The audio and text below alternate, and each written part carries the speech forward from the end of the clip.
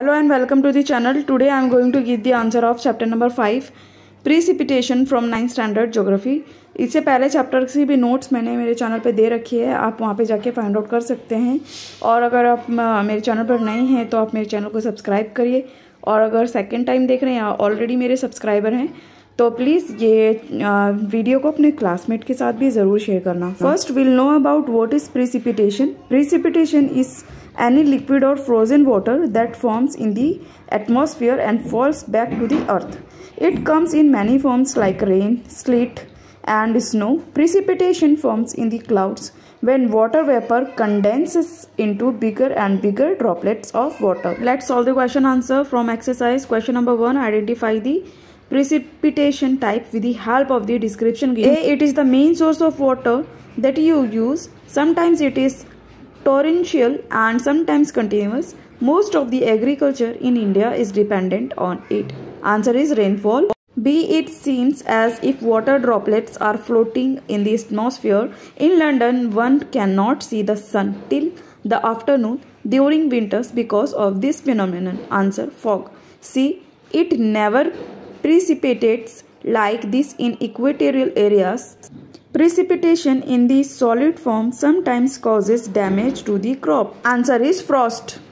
D. A white cotton-like layer is spread on the earth's surface. Because of this form of precipitation, the state of Jammu and Kashmir has to change its capital in winters. In Maharashtra, it does not precipitate like this. Answer is snowfall.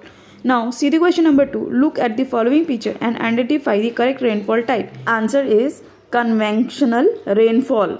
B. Orographic rainfall. C. Cyclonic rainfall. Question number 3. Look at the figures above and answer the following questions. First one, in figure B, on which side of the mountains is it raining more? Question number 3. Second, shade the rain shadow region in figure B and name it. Question number 3. What is the difference between A and C? Fourth, stormy winds and floods are associated with which rainfall type? Fifth, what type of rainfall occurs in Singapore? Question number 4, identify the odd man out. First one, orographic rainfall, acid rain, cyclonic rainfall, conventional rainfall. So, odd man out is conventional rainfall. Second, snowfall, rainfall, hailstones and dew. Answer is dew. Third, thermometer, rain gauge, anemometer, measuring jar. Answer is measuring jar. Question number 5th, answer in brief. First one, in what ways does precipitation occur on the earth?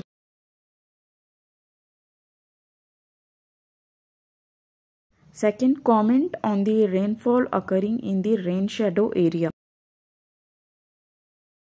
Third, which type of rainfall occurs in most of the world? Why?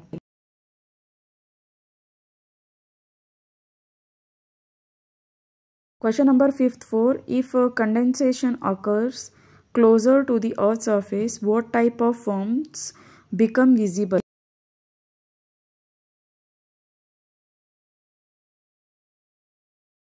Fifth, what precautions should be taken while measuring rainfall? Question number 6. Distinguish between first one, dew and frost.